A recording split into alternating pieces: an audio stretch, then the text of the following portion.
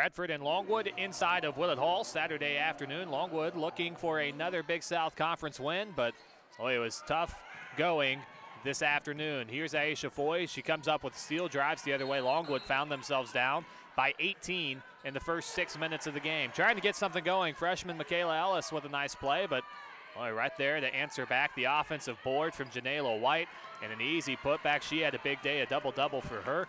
And then on the other end, Longwood. Skursik got it going, especially in the second half. Here's one of her first half buckets, though. A nice cut to the baseline blocks. Then Deb Hedden, the drive, finishes with the right hand. She would end with 10 points. Down low, though, Radford was just too much. No Emily Nyland today for the Lancers, who was out with a stomach bug. Treasure Avery doing some work in the second half. She gets a nice shot off there. She would finish with 4 points, a couple of nice jumpers. Then down low, here's Skursik fighting through, trying to battle down low, draws the foul, would complete the three-point play. She finishes with 19, a game high.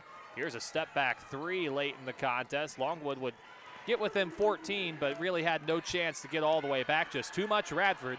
Here's Ayana Avery going the other way, the easy steal, the lay-in. And your final score, Radford 78, Longwood 60, as the Lancers fall to 2-4 in Big South Conference play.